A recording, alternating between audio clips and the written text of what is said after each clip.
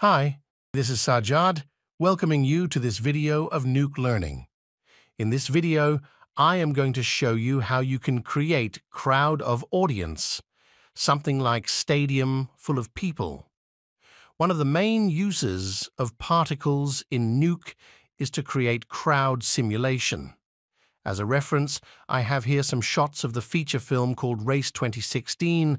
It is a sport thriller film, and I am aware that the stadium shots were created and duplicated by the particle system in Nuke.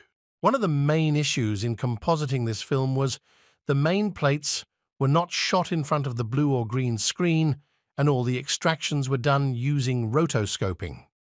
It is about 700 VFX shots, and the final work is incredible. One main thing to consider when creating crowd shots is the angle of view or POV of the camera. So after shooting the stadium seats, you should have your audience shot with the same angle. For instance, in this stadium shot, the camera in front of the seats, so I should have my audience shoot in front of the camera.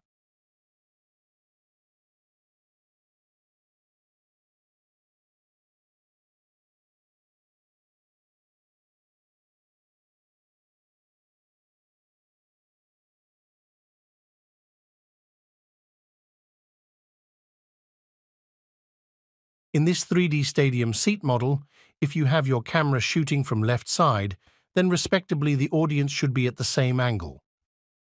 The next step is to camera track the plates and extract the camera data and positions of the seats. I have explained how to camera track and extract and render camera, some axis points, or some other 3D geometries as reference from Nuke into other 3D application like Maya, so that the 3D department or 3D artist can design the stadium model in 3D as accurate and as close as possible to the plates. Then for each shot, you will import 3D geometry of seats that are in POV of the camera and then create and duplicate crowd for that shot. As you can see, I have a shot of these audiences with 3 characters.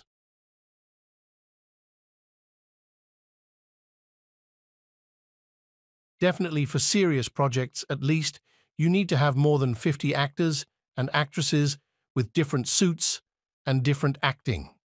They all should be shot in front of the green screen or blue screen. So here I have this audience shot. As I said, I will be showing this demo only with 3 characters. So the first step is to key the green screen. Again, for this tutorial, I will do a quick key. But in serious projects, you need to clean the background and keep the foreground as much as possible. I have explained in detail how to pull green and blue screen keys in other videos. Load a Primat node, click on Auto Compute, hit A for Alpha Channel, set the operation to clean BG noise, and holding Ctrl and Shift, remove these white areas. As I said, I don't do it quite perfect.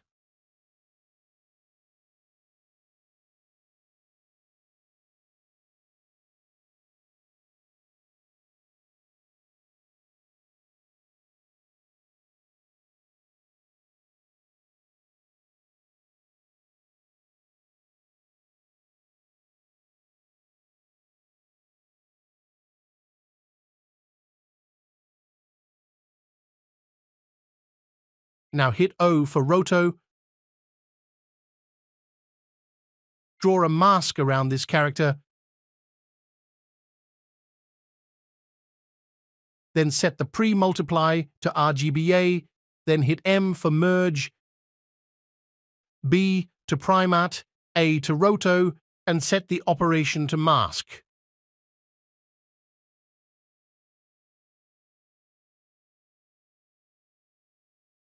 Then load a Crop node. Limit the bounding box around this character.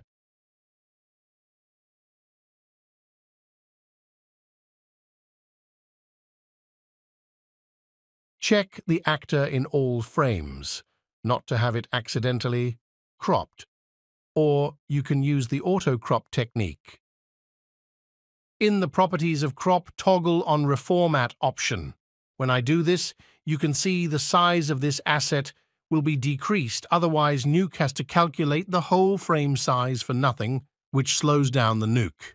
Do this for the other two characters. I already have them, so let me copy them here.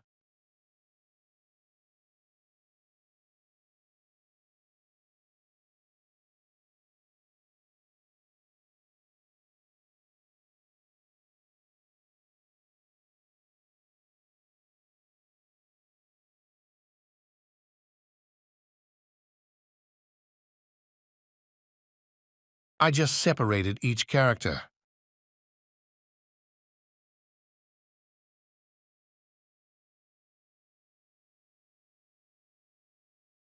Make sure to have the alpha channel correct and active after the crop node.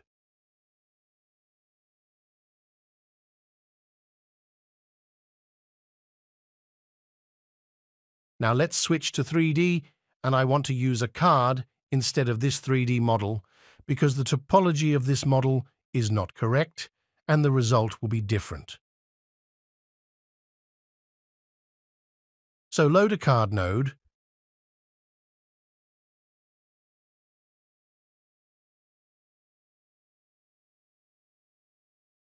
set the orientation to ZX. The numbers of rows and columns are important because in this technique we are going to use these point or vertexes of faces of the card here to emit the particles, and the number of these rows and columns are the number of your audience. Of course, you can increase or decrease it later. Let's keep it at the default for now. Now load a camera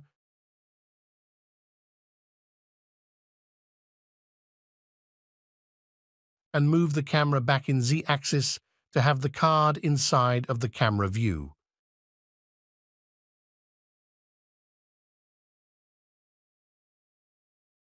Then look through the camera and double-click on card and rotate X a bit to have the shape of stadium seats.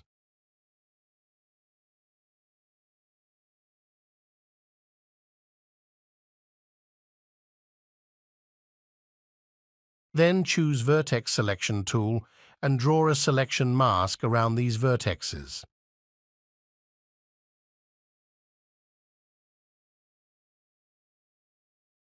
I am adding these points to the selection by holding Shift.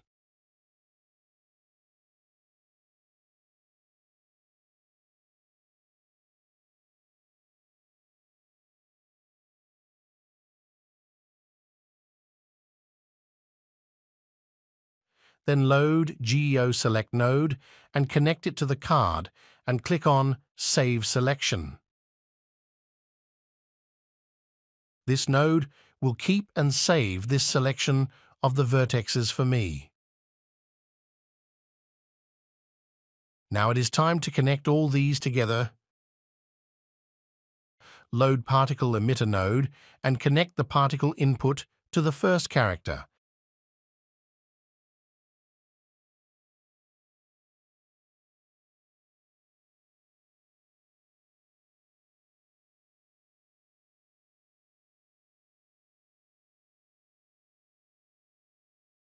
Then connect the second particle input to the second character and connect the third particle input to the third character. There is no limitation on the inputs of the particles here, and you can put as many characters as you have here as particle input.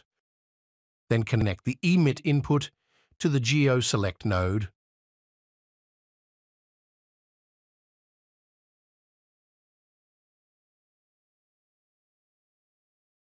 Double-click on my footage. You can see it starts from frame 130 to 550. So the first step is to create particles for one frame and keep them for the rest of my timeline. So go to frame 129,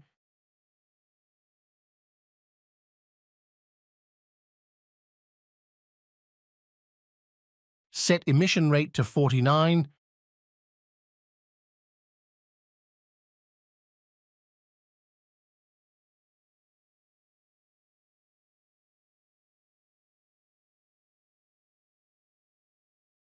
49 is the number of vertexes I have selected and saved using this geo-selected node.